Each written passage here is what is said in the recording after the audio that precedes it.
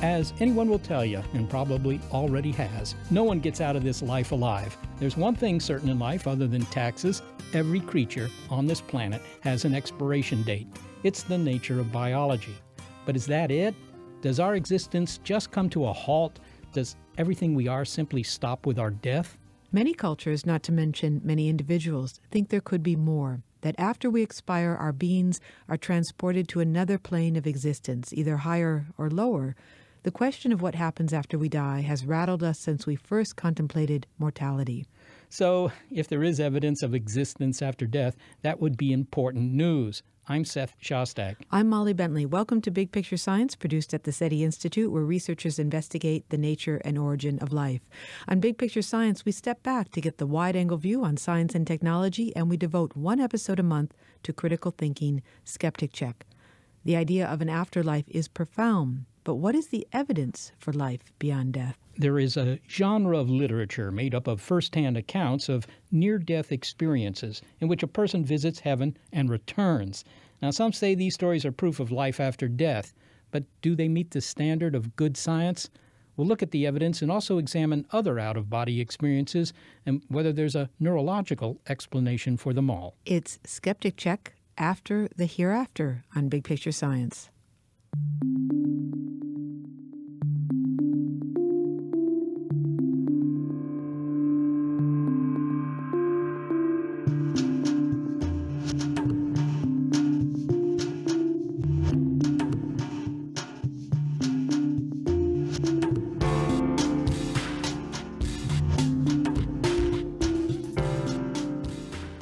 What we know for certain about a young boy named Alex Malarkey is both compelling and tragic. When he was 6 years old, Alex and his father were in an auto accident in which Alex was nearly killed and was left permanently paralyzed. What happened next is less certain. After he came out of a coma, Alex claimed to have made many trips to heaven and back. Over the next 6 years, he and his father, Kevin, wrote a book about the experience, The Boy Who Came Back from Heaven. Since 2010, it has sold more than 1 million copies and was on the New York Times bestseller list for 5 years. It was soon joined by another similar bestseller, one written by Todd Burpo, the father of a 4-year-old son, Colton, who said his son had visited heaven while anesthetized for an emergency appendectomy. The young boy claimed that he wore a halo and wings and sat on the lap of Jesus. His father's account of his son's experience has also sold millions. Heaven is for real. A little boy's astounding story of his trip to heaven and back. A film based on the book was released in 2014. The books are just two among many that claim to provide eyewitness accounts of the hereafter. In fact, one reviewer said that they're being published so fast it's impossible to review them all. But not everyone who is a believer in the afterlife welcomes the narratives. The blogger Tim Challies, a pastor in Canada, has dismissed them as heaven tourism, which he describes as a whole new and regrettable genre of Christian fiction. Except that they're shelved as nonfiction. So let's take these two cases, young boys claiming to have possible evidence of the afterlife. That would be big news if true. But now there's a twist. One of the boys has retracted his story. Writing for Discovery News, Ben Radford, deputy editor of the Skeptical Inquirer, described how in January 2015, Alex Malarkey took back his account of a heavenly visitation. Ben, a young boy, Alex Malarkey, and yes, that really is his name, had a life-changing experience in 2004. Tell me about that. Yes, it was a fascinating story. In 2004, this 6-year-old boy named Alex Malarkey was involved in a horrific car accident along with his father. And the impact of the crash paralyzed young Alex, and they were wondering whether he was ever going to live again, much less walk again or anything else. And when he finally emerged from a coma, he came back with a fascinating story of having visited heaven and seen angels. So he was how old again? 6 years old. 6 years old, and he had gone to see heaven. Now, was he saying this on his hospital bed? I mean, was this immediately upon regaining consciousness? Well, he was in a coma for 2 months, and soon after, it wasn't immediately after he came back, he said, wow, oh my God, I've had these experiences. It took some time. He was working with his father, Kevin Malarkey, and the two of them together wrote this best-selling 2010 book called The Boy Who Came Back from Heaven. So it took them 6 years to put together this book. Yeah, that does seem odd, doesn't it? I believe the claim was that the memories came back to him slowly. It wasn't like he just sort of sat down and spewed all this out. And so clearly there was a process of collaboration between young Alex Malarkey and his father in writing this book, The Boy Who Came Back from Heaven. All right, well, give me a synopsis. I mean, here, modern medicine gives this kid who is not even expected to live, much less tell, gives him a return ticket from heaven, apparently. How did he describe heaven? What was it like? Well, it was interesting. I mean, he talked about meeting angels and loved ones and the gates of heaven. It was just this fascinating book that had these. It was actually very similar to essentially Christian theology. It was borrowed very heavily from Christian themes: forgiveness, love, redemption, guardian angels, things like that. Did he describe the landscape? I always wonder about that. In the cartoons, it's always kind of cloudy on the ground, but I sort of wonder what he said. Well, it's most of the book isn't so much about heaven; it's about his personal experience, and so he doesn't devote that much of the time to actually describing the sights and sounds of the hereafter. Most of it's about his personal journey and in how his experiences bolstered his Christian faith, and of course that of his family. How did the media react to this? His book comes out in 2010. His visit to heaven. Did they pay any attention to it? Did they pay a lot of attention to it?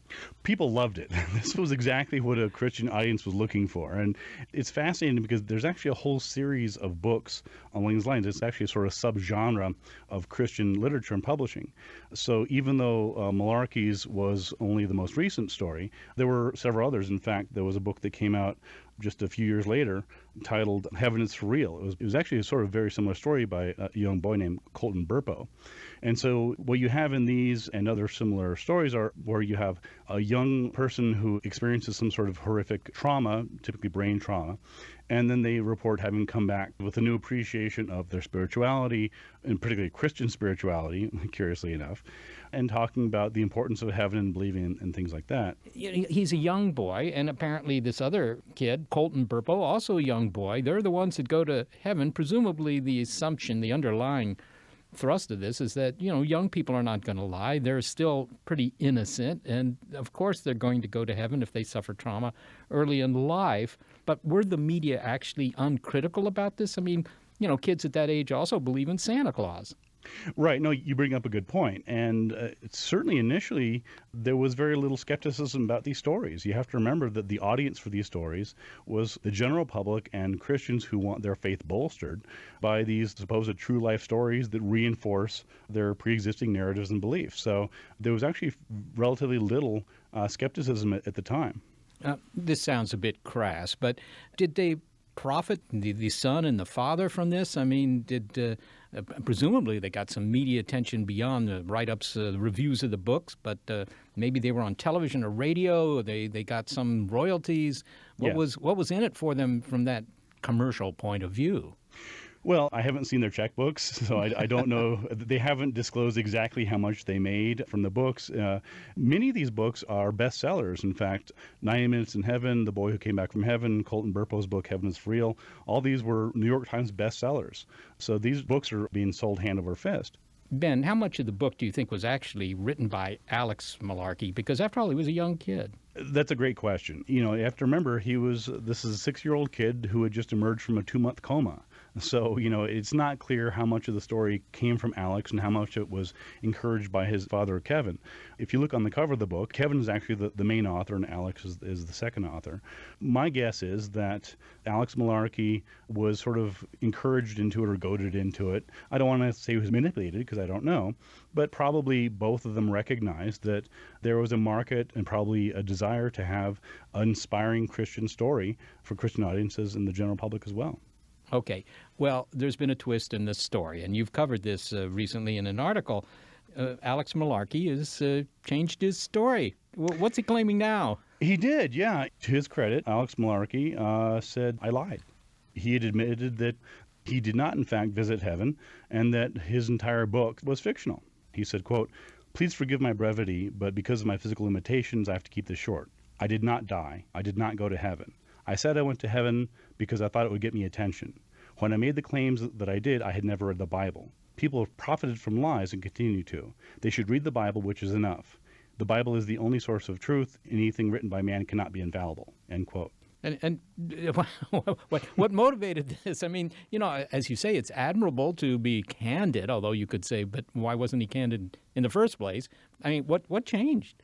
Well, it's interesting. When this story first came out, that Malarkey had recanted his book, there were lots of people going back and forth and trying to figure out how, is this a real recantation? Is this under duress? Is he under medication? What's going on here?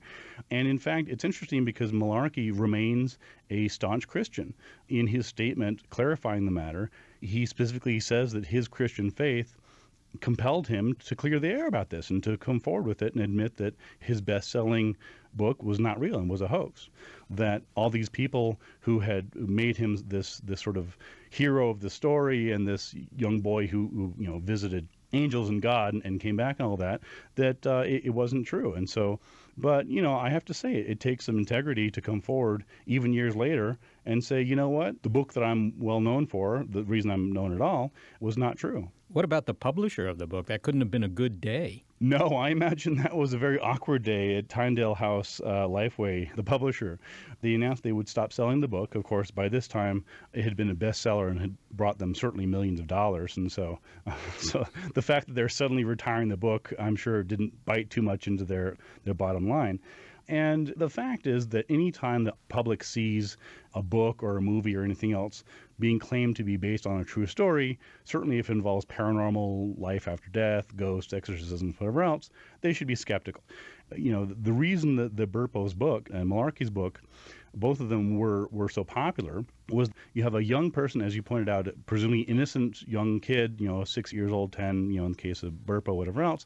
The assumption is they have no reason to lie. They're relating their true stories. And so they drew from pre-existing Christian narratives. When Malarkey described heaven, he didn't describe it in some sort of outlandish way, of ice cream trucks and Disneyland. He described it in a Christian context, and that made it palatable and believable to many people. Ben, what would it take for you to believe that someone had real data on the afterlife? Well, as a skeptic, I need good evidence. I mean, these sorts of stories, as interesting as they are, they're anecdotes. They're, one person's firsthand experience. This is what they're claiming. So the fact is that if you look at the narratives that are out there, there's actually quite a bit of differences. For example, there are some people who claim to have gone to heaven who, like Malarkey, were the victims of head trauma. And so they experienced brain trauma. And during their coma, during their unconsciousness, these are the experiences they reported. In other cases, you have people like the late Sylvia Browne, who wrote several books on the afterlife. She's a psychic. And she claimed through her spirit guides and her psychic abilities to have visited heaven, this and that. So one of the things that would compel me, that I would find compelling, was if these narratives were more consistent. That is, if you had people from different cultures and different beliefs that were describing heaven in the same way, that might be interesting. If I'm a believer in the afterlife, and I think that this is for real, what would I cite then as the best evidence? I mean, there's belief, of course, but and there were these books. What's the best evidence? Well, unfortunately, there is no best evidence. I wish there was. I mean, I'm fascinated by the subject of near-death experiences and ghosts and the afterlife, as many people are. And I would love to find good quality evidence. The problem is that it's simply not there. There have been many books written by Ian Stevenson and others that have claimed to look at past lives and claim to say, for example, that reincarnation, that a person will claim to remember living 200 years ago in a different country or whatever else. And on the surface, many of those claims sound compelling, but when you get below the surface and you start really closely examining what exactly the claims are, then in fact you find that many of these claims fall apart under scrutiny. The evidence just simply isn't there. I also want to add that while, Alex Malarkey and Colton Burpo, part of the reason that their books were bestsellers was because of who they were. Young kids who experienced brain trauma, injury, whatever else, and came back from heaven and had these remarkable stories. But there's also many other books that were written by adults who claim essentially the same thing. For example, there was a physician named Eben Alexander who wrote a book called Proof of Heaven, even actually made the cover of Newsweek in October 2012. And he had this best-selling book about how he was a neurosurgeon and had all these experiences. However, later on, a investigation by an Esquire writer named Luke Dietrich questioned his claims about whether he was, in fact, unconscious at the time that Alexander claimed that he was going through these experiences. This is part of a much broader interest in book subgenre. Ben Radford, thanks so very much for talking to me today. Thanks. Great to be on.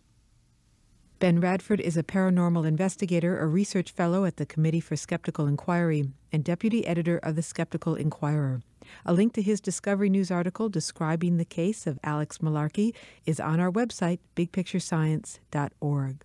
Well, one thing that must be noted in this story is that even if Alex Malarkey did recant his story, that is not proof that heaven doesn't exist. Yes, absence of evidence is not evidence of absence indeed. But what is the evidence? Well, according to Ben, it's anecdotal. It's the testimony of people who claim that they've been to the other side. Now, that's not very good evidence in science. Why not? If people have witnessed an event, why isn't that evidence that the event occurred? Well, for a scientist, that's always subject to, interpretation. What you see and what you remember, those aren't very reliable. I mean, consider criminal cases, right? You get 10 people who witness a crime and they can't agree even among themselves, even though they were all there. So that's not so good. If you have something that you can measure, something you can take to the lab, that's, more of a gold standard for science. So that's what he was saying.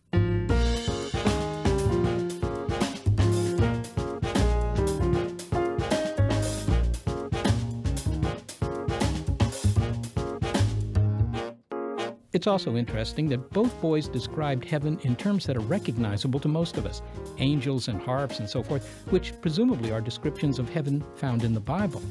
Well, maybe not, says a theologian. And he says whether or not the books prove the existence of heaven, the belief in an afterlife has profound consequences for how we live our lives. It's our monthly look at critical thinking on Big Picture Science, Skeptic Check, After the Hereafter.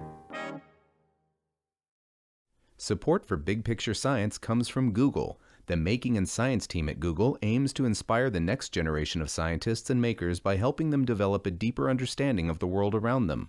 Learn more at makingscience.withgoogle.com.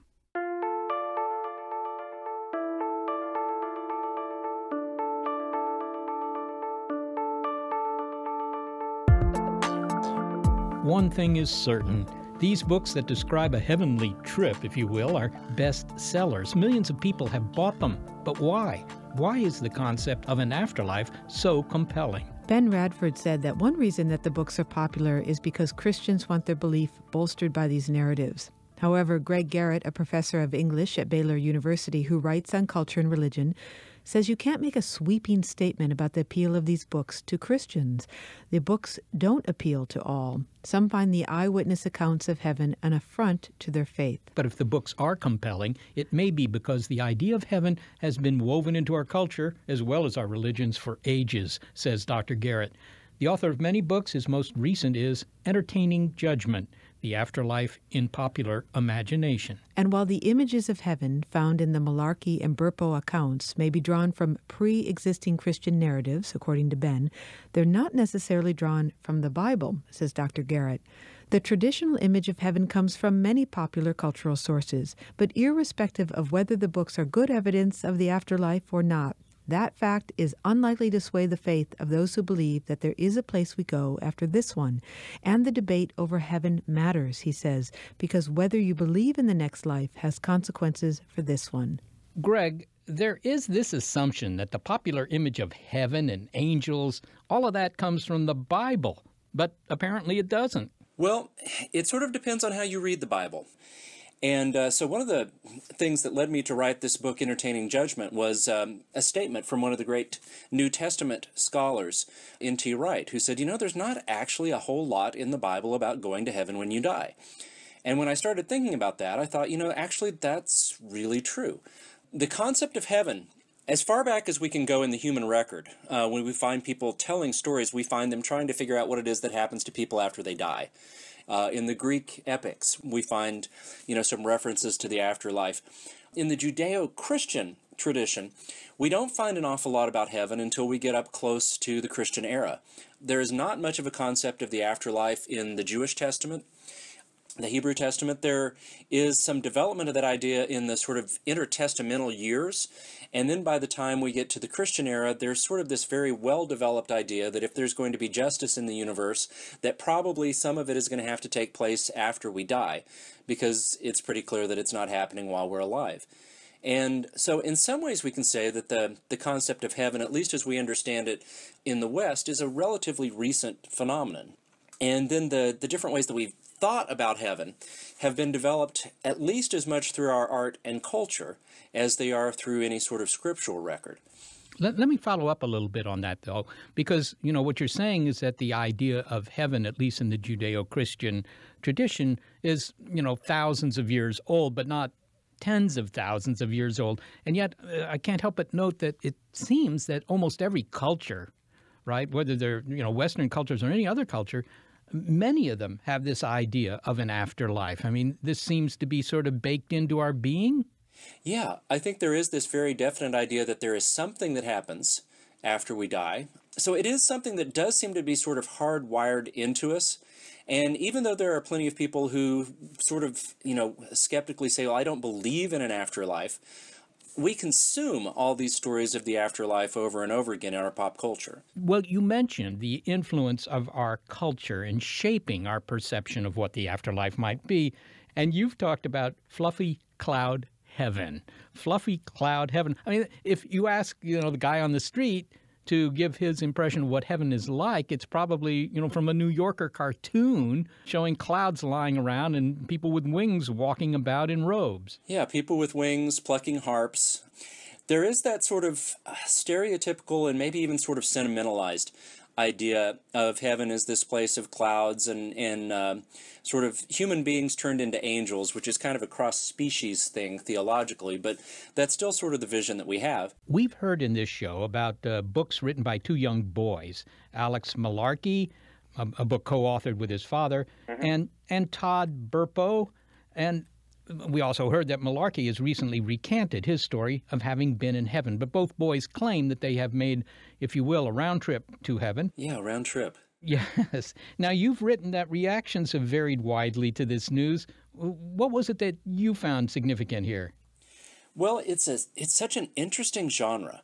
And of course, it's something that goes way, way back. We've got all sorts of reports from people, purporting to have gone to heaven or to hell or to purgatory. And so, Dante is one of those people, in his trilogy of great epic poems is doing that sort of spiritual tourism that these boys claim to have done in their books and written about.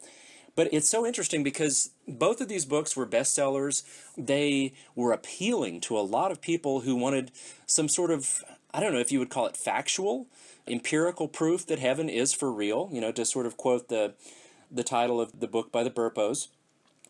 But there is, I think, a real segment of the population that wants to have their faith confirmed in some way, which feels a little less like faith and more like fact to me. But it sounds like the attraction is indeed, and perhaps this is a consequence of the kind of technological age we live in which science is so important, is the replacement of belief with data, or if not replacement, at least the supplement of belief with data that apparently appeals to our contemporaries. Seth, I think that's such an important idea. I think post-Enlightenment Christianity is often really strongly affected by that desire to prove something empirically. Starting in the 19th century, for example, we get this wave of biblical archaeology, people who want to go out and prove that all these sites written about in the Bible and the sites of the biblical miracles are actual places. We want to find Noah's Ark. We want to find the Ark of the Covenant. We want to verify that these things that we have been approaching through the eyes, this lens of faith, are things that are actual provable things. You could say that if you're not someone who believes in an afterlife, that all of this is, like angels on the head of a pin kind of stuff. It's not important. It doesn't affect anything. But you've written that the stories we tell each other about the afterlife are important in terms of how we live our lives. Maybe you could elaborate on that. Yeah, and just, taking it from the yes or no standpoint, and of course there may be people who are somewhere in the middle. Maybe there's an afterlife, maybe there isn't. if you're a person who is living in the story that there is no afterlife, that you only go around once in this life, and so this is that one occurrence, then you're going to organize your life differently than if you imagine that there is something that comes after this. And then correspondingly, if you're a person who is trying to attain that afterlife, and particularly if that's an afterlife that you attain by living in a certain way and expressing your faith and your belief in a certain way, then you're going to shape your life in that way. I was raised in the latter tradition. I was raised in a very conservative Christian tradition in which everything was about going to heaven when you die. And so your everyday life was oriented around doing the things that would keep you out of hell, get you into heaven. So that, I think, is why we can say that what we believe about the afterlife, even if we believe there is no afterlife, shapes the way that we experience and live out our lives day to day. The books that Alex Malarkey and Todd Burpo wrote of having visited the afterlife are controversial, and not just amongst those who, don't believe in an afterlife. They're controversial among some Christians as well. Why are they controversial? Oh, that is really an interesting thing. You can understand why people who are skeptical about heaven would be fairly cynical about books like this, particularly books like this that sell a ton of copies and get made into feature films and things like that. But from the other side, from the Christian side, there are people who say, this is an attempt to sort of be extra biblical, to step outside the canon and to say that we are going to verify God's moving in the cosmos through these books and not through the biblical text. And of course that comes back to one of the opening questions we talked about, which is how much is there actually in the Bible about heaven? And for me and for a lot of people sort of who read the Bible as I do, there is not an awful lot. But if you are of this persuasion that, every time the word heaven gets mentioned, for example, in the New Testament, it must be about this place where you go to live with God when you die, then you're content. You don't need to add to the canon, so to speak, with one of these books written by somebody who could have ulterior motives.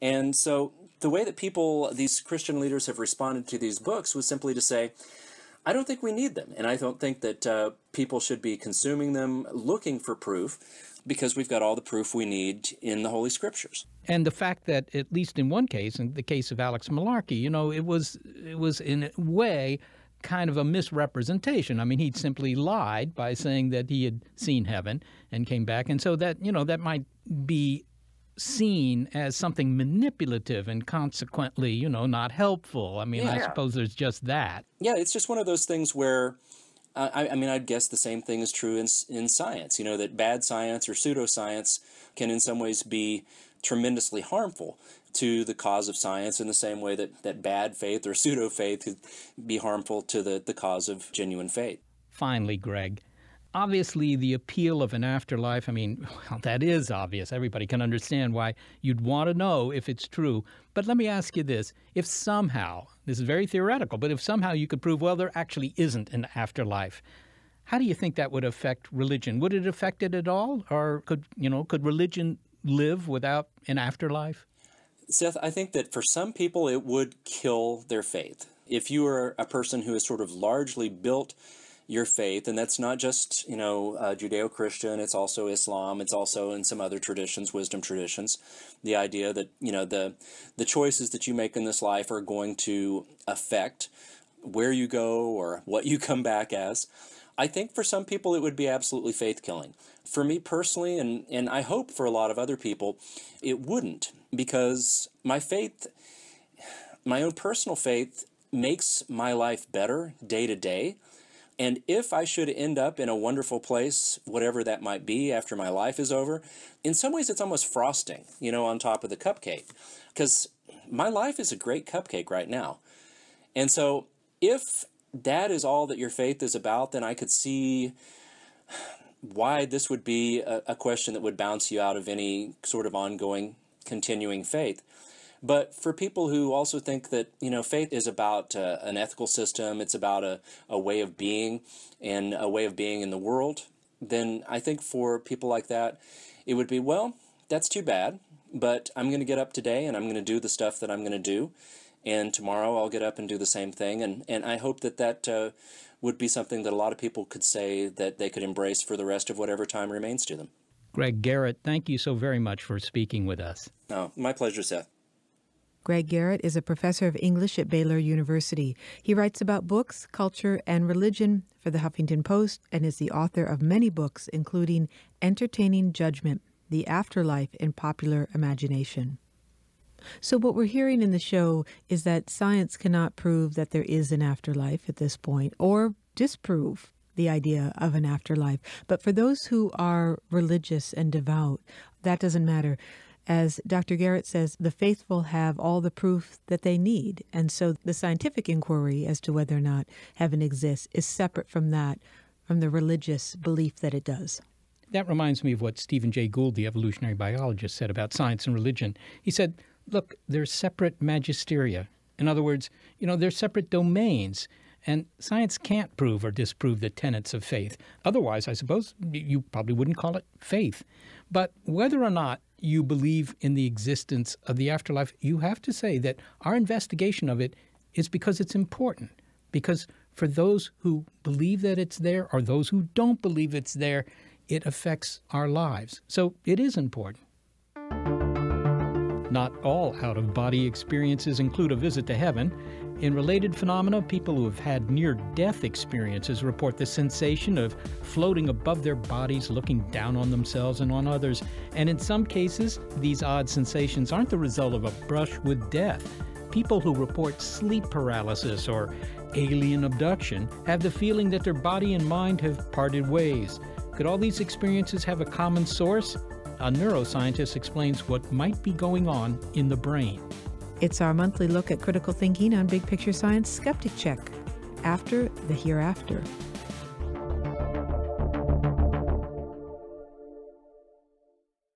Big Picture Science is supported in part by Podiversity.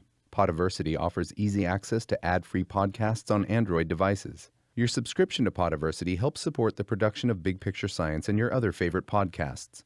Follow your favorite shows and have new episodes downloaded automatically to your Android device. You can download Podiversity from the link at bigpicturescience.org or at podiversity.com. When some people claim to have stepped to the other side, to have crossed the river Styx and taken a peek at the landscape, it usually comes about after a near-death experience, or NDE. In a near-death experience, the emphasis is on near. The heart stops, and during that time, the patient feels himself or herself floating up and out of the body. Some people see a tunnel, or deceased family members, or images of heaven, as we've heard. And it turns out that it's not a rare occurrence. In 2014, researchers at the University of Southampton made the startling finding that of the 2,000 individuals who had suffered cardiac arrest at 15 hospitals in the UK and survived, nearly 40% said that at the time of the medical crisis, they experienced an event, some awareness of what was going on around them, even though they were clinically dead. What can a near-death experience really tell us about life after death?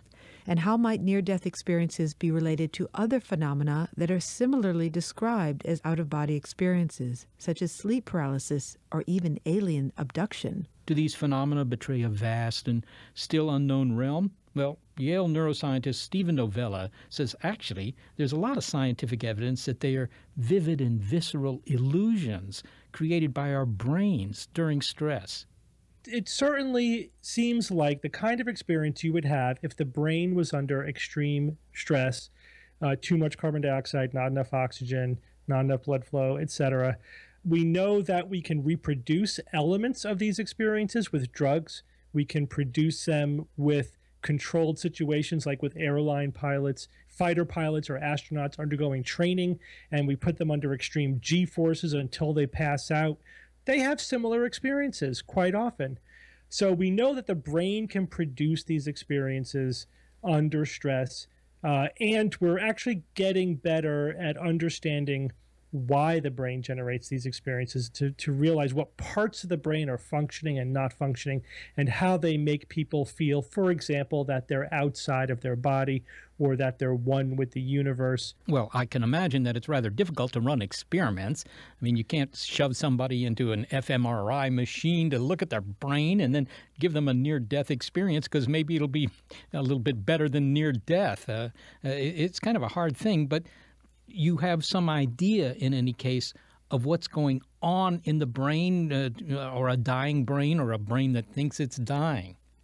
Yeah, so you're right. I mean, obviously, we can't do the ultimate experiments, but we can infer using situations that are analogous in some way. So they're never perfect analogies of a near-death experience, but they give us views of pieces of what's going on. So, for example, there's a part of your brain that makes you feel as if you occupy your body, you're inside your body. And if we turn off that part of the brain, which we can do with drugs, or we could do that now with things like transcranial magnetic stimulation, we can use frequencies of magnetic waves that resonate with the neurons in the brain, and by using the right frequencies tuned to the right depth and location in the brain, we actually could either turn on, activate that part of the brain, or we could turn off that part of the brain and then see what happens. And if you turn off parts of the brain, and people feel like they're floating outside their body. So when people in a near-death experience remember a sensation of floating outside their body, well, maybe it's because that part of their brain was turning off because of the lack of oxygen. Well, that seems like at least a plausible explanation. But what would you say to someone who, hears this from me and says, look, these aren't hallucinations. They've been to heaven, or they've floated over the landscape or something. I mean, it certainly seems very real to them. How do you convince them otherwise, or do you even bother? Well, so you have to be careful about what you're actually talking about. Often those kinds of stories about, being to heaven and details about flying on the wings of an angel or whatever, those are remembered often after a very long recovery. So now you have a memory that was formed sometime with a long period of somebody having pretty much every gradation of impaired brain function. They may have been in a complete coma for a while, and then as they're recovering, you don't just snap out of a coma. I mean, you might take hours, days, weeks for your brain to fully recover, during which you're confused and you're getting bits of information, you're in a dreamlike state, and then your brain struggles to make sense of these memory fragments it has, all these confused little bits of memory. So it weaves it all together in a narrative that's going to be consistent with your worldview and your beliefs and maybe things that people suggest to you. And then your memory of your memory alters over time. Every time you retell the story, your brain embellishes it. And this is not conscious lying. This is just how our memory works. So then 6 months later, a year later, by the time the person's writing a book or getting interviewed, they have this really compelling tale about being to heaven. Who knows what those memories are from? The person may honestly believe that they have this consistent memory, but we can't count on that as an accurate experience. Not at all. Well, if someone thinks that they've been to heaven and back, that might give them comfort. After all, I mean, our mortal existence can certainly be bleak at times. And so, does it really matter if someone wants to believe that? I mean, is there any downside to that? Well, I usually don't care too much if people have comforting metaphysical beliefs. We're all trying to survive, get through this life. And if people find comfort in certain beliefs, who am I to deny that of them? But if they're making a scientific claim, if they're saying, this is quote unquote proof of heaven, or we know that there's a heaven, or that our souls survive our body because of these experiences, if they offer them as scientific evidence, then they're fair game. Then we could say, no, wait a minute, let's take an actual scientific look at this and try to interpret it in a logical way. I think the downside to it is just the promotion of scientific illiteracy, people not understanding what actually counts as scientific evidence and how it works. So as long as they're keeping it in the realm of personal belief, I actually don't care. I get involved when they're offering it as scientific evidence. What they might say is that, look, Okay, maybe in the case of Alex Malarkey, he thought he had been to heaven, or at least a book was written in which he claimed that. Now he says, well, actually, he made that up. Okay, but that doesn't prove that heaven doesn't exist. It sounds like you're putting the burden of proof on the claimant. You know, extraordinary claims demand extraordinary evidence. It's almost like it's up the burdens on them to prove that their claim is true. Yeah, I agree. I mean, obviously, I would never say that the Malarkey case proves that you can't prove a negative. You can't prove there's no heaven. You can't even prove that means that all other people who claim they had a near-death experience are mistaken. It just means that he is not believable. He is now saying that he made it up. It is, I think, also evidence, and this shouldn't be overlooked, that people will make up fantastical, elaborate stories for their own complex psychological reasons. Often believers will say, well, why would somebody lie? It's just too detailed or too compelling. How could somebody make up such an elaborate lie? Well, they can. They do it all the time. Here's an example. I think people underestimate all of the influences that people might be under when they eventually settle upon their near-death experience story that they tell. It certainly isn't a reliable or compelling form of evidence. You know, I'm just wondering now, what is the definition of a near-death experience? I mean, is it something that you can get close to death? I mean, is there, can you be near or farther from death? If you're alive, you're not dead, but can you be near? Yeah, I mean, the term is not really scientifically precise. We just use it to refer to situations in which somebody is in either their heart stops or they're in a coma or they've undergone severe trauma. Sometimes they even offer up anesthesia cases during surgery as cases. And that is the category of experiences that we're talking about. But the person doesn't have to actually have died. What sorts of sensations are reported in these near-death experiences? Well, the common elements, and there is a tremendous amount of variability. Often the sort of iconic story emerges in the popular consciousness, but that's not what a lot of the people are reporting. But there are some common elements, such as the sensation of floating outside one's body, sometimes like the tunnel vision effect, often a sense of euphoria is not uncommon. The common elements just happen to be those that are the most reproducible in neurological situations, like with the fighter pilots, for example, or on drug-induced or under experimental situations. And then people often fill in the details with a lot of culturally specific beliefs. So there's a core experience that is similar, and that's probably neurological. And then there are elements which are very culturally specific. So you interpret the experience according to your religious beliefs or your world view. People don't usually report smelling something or feeling something. It's more just visual and feelings. Well, that might give you a clue to which part of the brain is being, kind of stressed, doesn't it? Yeah, I think so. I think that, neurological, brain-based explanations account for everything, can potentially. Obviously, we can't reverse engineer every last detail of what people experience, but yeah, it's very consistent with, parts of the brain are working, parts of the brain are not working, and you get this really profound but confused type of experience. Just like, when people use psychedelic drugs, for example, and they feel like, they're really big and they're merging with the universe and they're in the presence of God and all these kinds of weird things. It's a very profound experience because we're not used to experiencing our own existence with only part of our brain working, except for dreaming. I usually use dreaming as a good example. When you're dreaming, you're experiencing your existence and your brain is functioning in an altered state, a state that's different than when you're fully awake. And it's really weird. We get used to it because we dream our whole lives, but when trying to remember your dream when you're awake, it's hard to make sense of it because you weren't thinking the way you think when you're awake, or when you're dreaming. But so it's the same thing. Imagine trying to make literal sense of your dream as if it were an actual experience. That's sort of the same thing that people do. They try to make sense of their altered state that they're in as they're recovering from whatever trauma their brain was under. And I understand how profound the experience can be and that people would interpret it as best they can. They would think, hey, something really, really profound and metaphysical must have happened because I've never had an experience like this before. But if you understand how the brain works, it completely makes sense that the brain can completely generate that experience. It seems to be very commonplace. You probably are aware of this 2014 study by folks at the University of Southampton in the United Kingdom that found that close to 40% of people who went into cardiac arrest and came back described some kind of awareness between the time they were, if you will, clinically dead and when their hearts were restarted. That doesn't sound so surprising in light of what you've said here.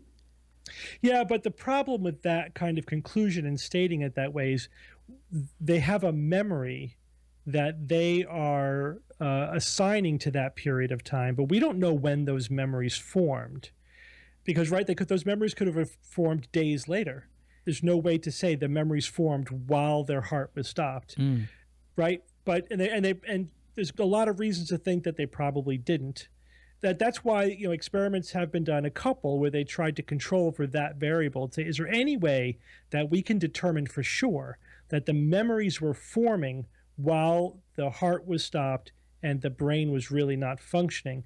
And so they did things like put hidden cards with words on them too high to be seen from any place in the emergency room unless you were literally floating near the ceiling. The idea being that if somebody were actually floating up outside of their body, they could see the card. And no one's ever been able to see the card.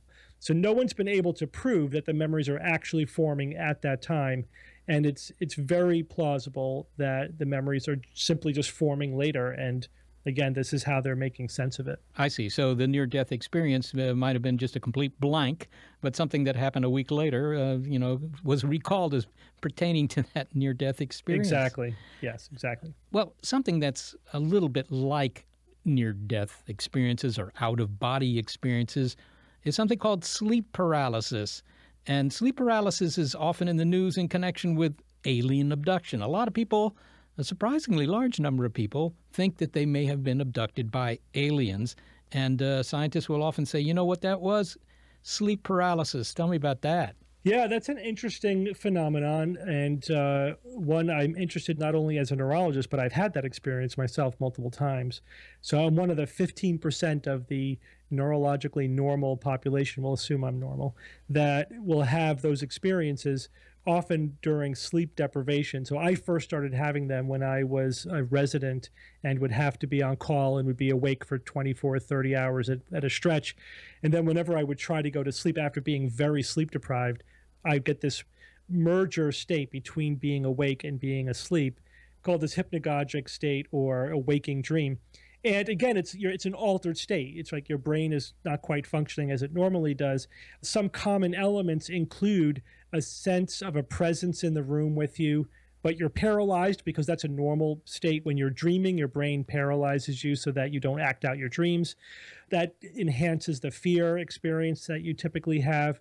You may feel that there is a pressure on your chest, and some people interpret that as like a being sitting on their chest. So people have been having these ever since people have been writing down their experiences. In the Middle Ages, people would have these experiences and they would think that they were being visited by demons. In Scandinavian cultures, they were being visited by the sea hag. You know, every culture kind of had their mythology around what kind of evil mythological creature was visiting you when you had these waking dreams or sleep paralysis. And now it's aliens, because that's the current mythology, right?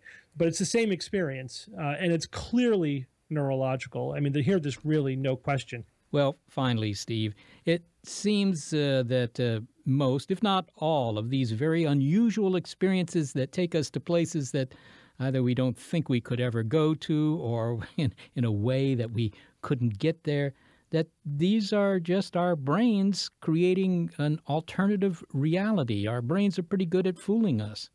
Yeah, I mean, some neuroscientists have commented that everything we experience, in a sense, is a hallucination or an illusion. Everything is a constructed experience. Even your normal waking existence, your brain is constructing this completely artificial experience, making up stuff, selecting what sensations to pay attention to, making it all fit with your internal narrative. But then you throw things off even a little bit, and it can produce experiences that are just as constructed, but they're incredibly flawed, or they're missing key elements like feeling like you're inside your body. and those produce very unusual experiences. So in a way, you're correct, but I would say that everything we experience is a deception on some level or another. Steve Novella, I was going to say it's been real, but in any case, I want to thank you so much for being with us. My pleasure, Seth. Thanks for having me. Steve Novella is a professor of neurology at Yale University School of Medicine and host of the Skeptic's Guide to the Universe podcast. And as we've heard in this show, the claims for the hereafter simply don't meet the standards of science. Although we did hear from Dr. Garrett that the question of whether or not heaven exists is important because it may guide how we live our life. And we also asked if there could be another explanation for these phenomena. And Steve Novella tells us, our brains create our reality. And it seems that sometimes they're more creative than at others. Well, thanks to the down-to-earth talent that helped produce this show, Gary Niederhoff and Barbara Vance. Also, thanks to financial support from Rena Shulsky-David and Sammy David and the NASA Astrobiology Institute. Big Picture Science is produced at the SETI Institute, where scientists study the origin and nature of life. And a big thanks also to our listeners. Your ears have been attuned to our monthly look at critical thinking, Skeptic Check. This episode, After the Hereafter. If you'd like to hear more Skeptic Check or other Big Picture Science episodes, you'll find them in our archive on our website, bigpicturescience.org. If you're a podcast listener but prefer listening to over-the-air radio because there's always more programming coming on after, check out the listing on our website of radio stations that carry the program. And if your local station's not on that list, well, consider letting them know that you like the show. Oh, and if you have a comment, a criticism, a suggestion, maybe some faint praise, email it all to bigpicturescience@seti.org.